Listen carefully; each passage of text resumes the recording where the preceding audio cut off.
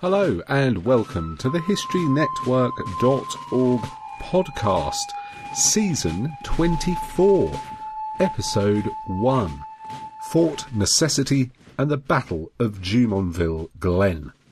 This episode was written by Doug Nipple. Doug is a high school physics teacher who lives a few miles outside Pittsburgh, Pennsylvania. Growing up in one of the major areas of early American history, it was only a matter of time before he became obsessively interested in it. In the year 1754, 22-year-old George Washington was on a mission from the governor of Virginia to enforce the colony's land claim on the area of western Pennsylvania. The French forces had just built Fort Duquesne, modern-day Pittsburgh, as a means to solidify their claim to the land. At this time, both England and France had started to develop the area. France used the waterways and was interested in trade. England was marching overland and more interested in land and territory. The merging of the Monongahela and Allegheny rivers into the Ohio River at Fort Duquesne was to become the centre point of this conflict. Washington was camped in modern Fayette County, Pennsylvania, about 60 miles south of Fort Duquesne, and heard reports from his native allies that there were French in the area. The small French force was commanded by Ensign Jumonville. His diplomatic mission was to tell the English to leave the area. The English, however, did not know that this was a diplomatic mission and believed that they may have hostile intent. In what is now called Jumonville Glen, you can still visit it as a detached portion of Fort Necessity National Park. The French were camped on May 28th, seeking shelter in the rock outcroppings. They numbered maybe 35 regulars and Marines. Washington received word of their location from his native allies and took a small force of about 40 of his militia and a dozen or so Mingo, Iroquois natives, including their leader, Tanacharison, also called the Half-King. Tanacharison, the Half-King, was a translator and guide. Various sources say that this title was one of respect and allowed him to negotiate and speak for many tribes. Others say that the title was an invention of the British and doesn't accurately reflect his standing, and he was only a village chief.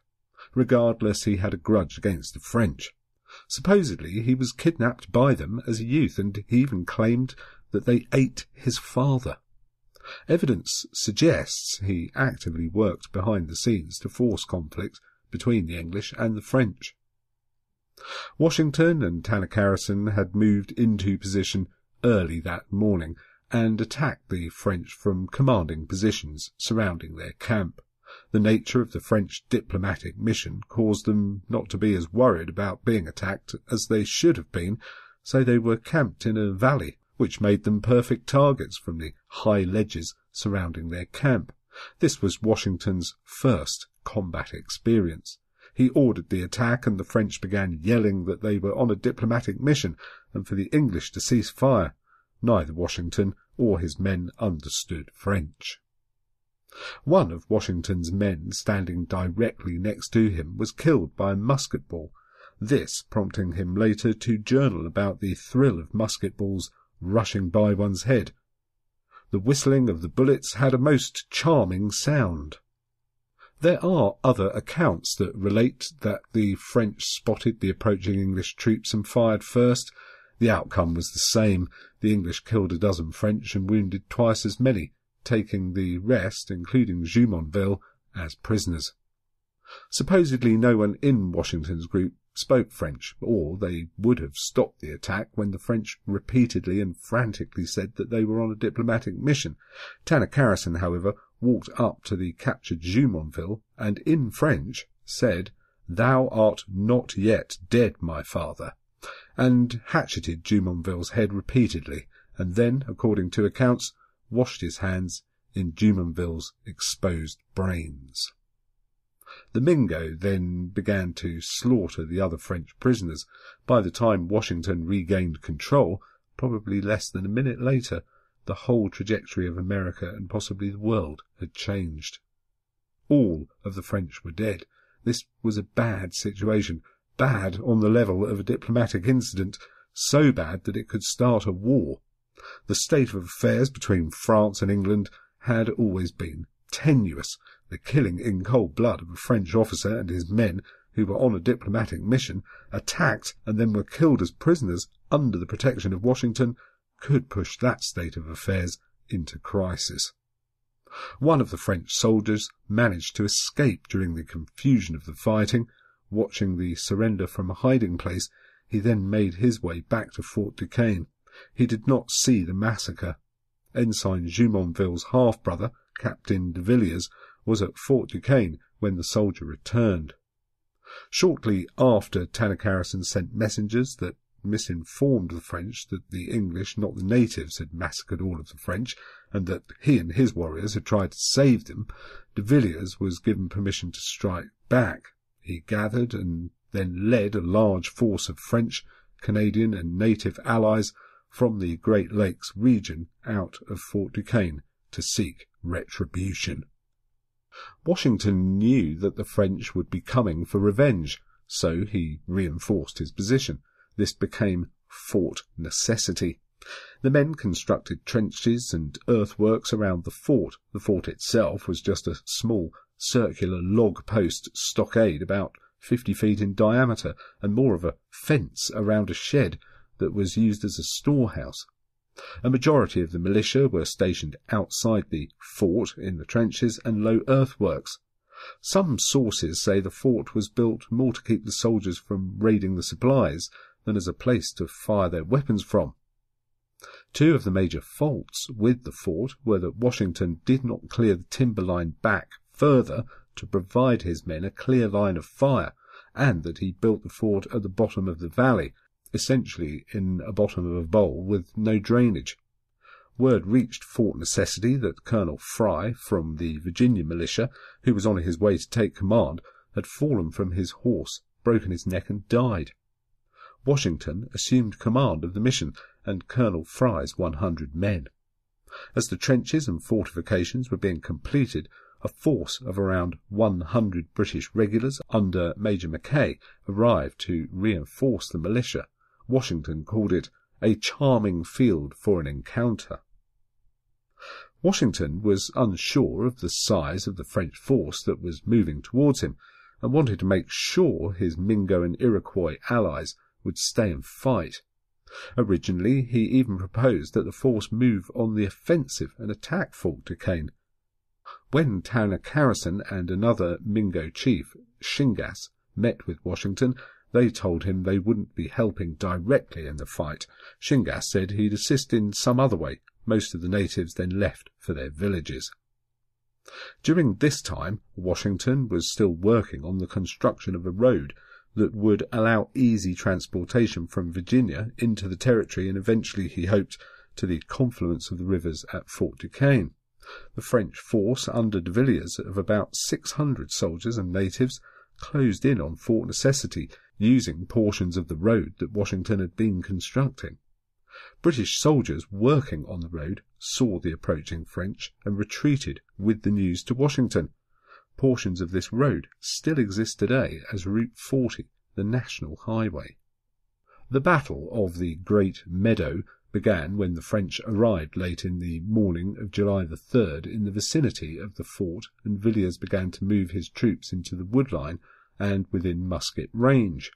Washington tried to drive them from this position so that his men wouldn't be subjected to cover fire, and arranged an assault on the French.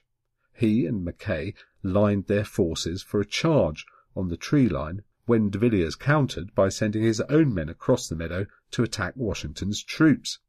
The regulars under Mackay were organised and stood firm, firing volley shot and slowing the French assault. The militia, however, broke and retreated to their trenches and the fort. Without the support of the militia, the regulars were outnumbered and moved to cover as well. The French surrounded the fort in a defensive position in the tree line with a torrential rain falling. It had already been raining since the day before, and Washington's men in the open trenches in the middle of the field had all their powder drenched and were waist-deep in their flooded defensive positions. The French and Indian allies in the tree line surrounding the fort had some shelter under the trees and were able to keep their powder dry and continue firing into the fort.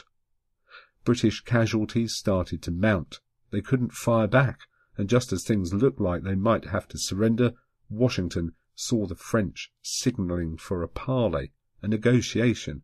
Why a negotiation? The French had them surrounded, and the English were losing men quickly.